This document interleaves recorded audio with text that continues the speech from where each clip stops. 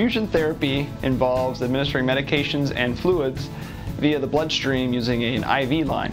Certain medications are only available in the IV form. They're not available either in a tablet or a capsule. The nursing staff will place a hypodermic catheter in the vein. Medication is delivered via a pump that controls the rate of the medication and how that medication is administered to the patient.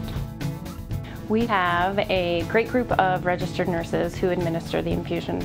They have a combined experience of 112 years. These nurses care very much about their patients and become friends with their patients.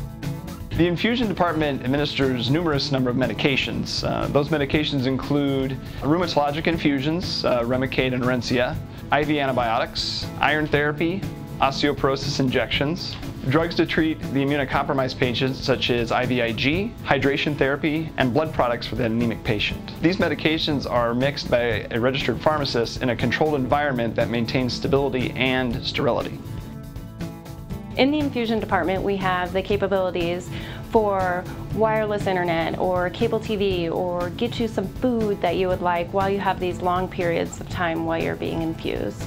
As a patient, you're able to relax in the comfortable chairs while the nurses take care of you.